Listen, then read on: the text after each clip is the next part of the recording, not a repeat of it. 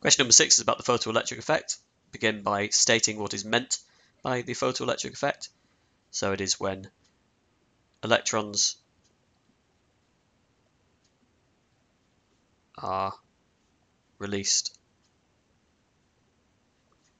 from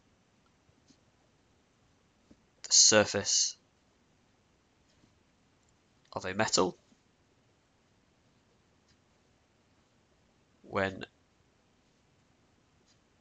light or photons instant on it. Part 2, state what is meant by an electron volt, an EV. So it is when it is the energy required to accelerate one electron through a potential difference of 1 volt. And part 3, calculate the value of 5 electron volts in SI units. Well, the SI unit for energy is the joule. So 5.0 multiplied by the charge of 1 electron, which is 1.6 times 10 to the minus 19. That is the conversion factor between joules and electron volts. Gives us 8 times 10 to the minus 19 joules.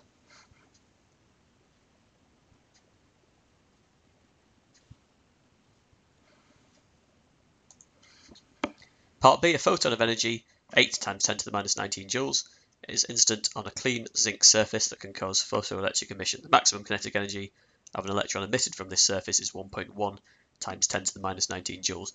To start with, we need to define the term work function of a metal. So the work function is the minimum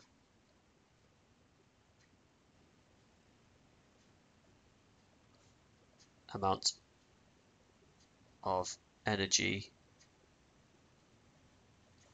required to release an electron from a metal surface.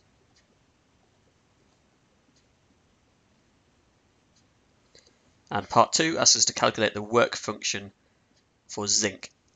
So the equation we have is HF equals phi, the work function, plus the maximum kinetic energy. Now, E equals HF, and we know that the energy of the incident photon is 8 times 10 to the minus 19. So we can rearrange this equation, we can get rid of the HF term here. So we get the work function equals the energy of the photon, take away the maximum kinetic energy of the electron,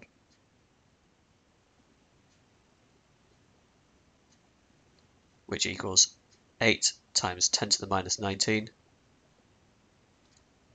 take away 1.1 times 10 to the minus 19, which gives us 6.9 times 10 to the minus 19 joules.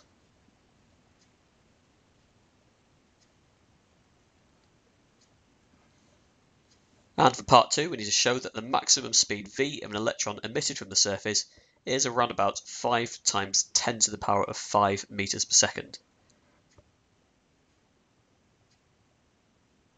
So we know that kinetic energy equals half mv squared.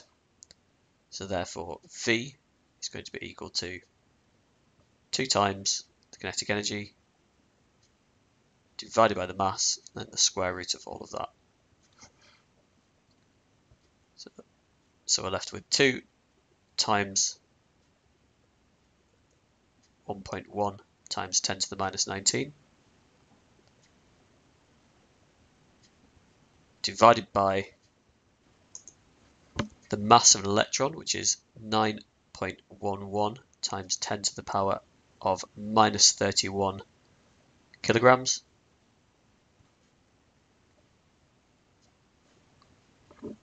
Which gives us 4.91 times 10 to the power of 5 meters per second, which is very similar to the 5 times 10 to the power of 5. Part 2 asks us to calculate the de Broglie wavelength of an electron emitted from the surface at the maximum speed. Now we know that the maximum speed here, given to us in the previous question, is 5.0 approximately times 10 to the power of 5 meters per second. And the equation for de Broglie wavelength is lambda equals h over mv,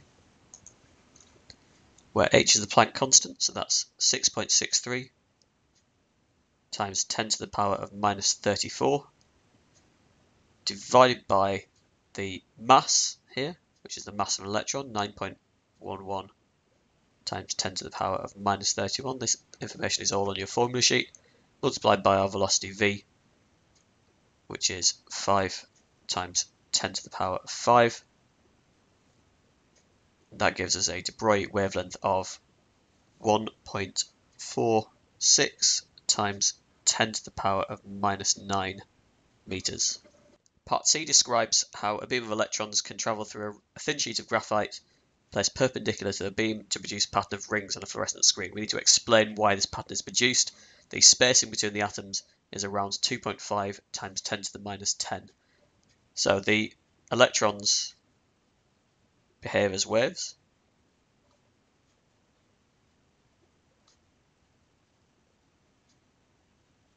And their wavelength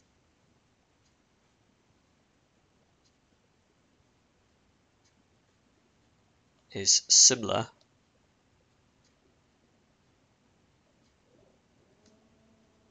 to the spacing.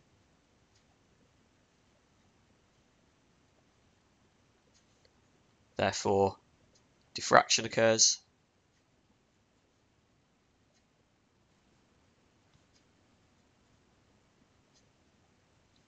producing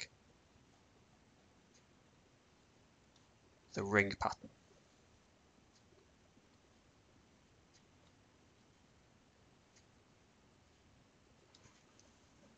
The regular pattern of the atomic structure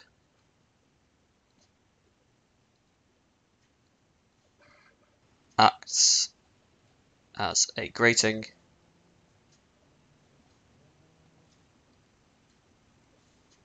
causing interference.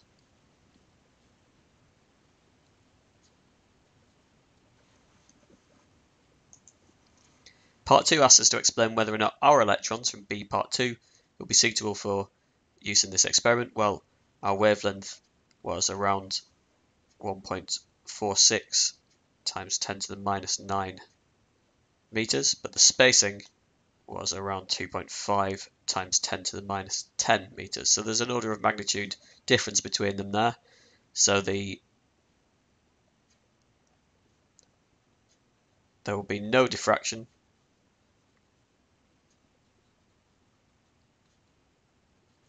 because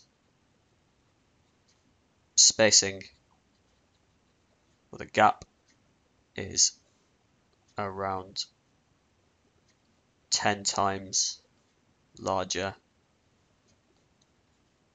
than the wavelength.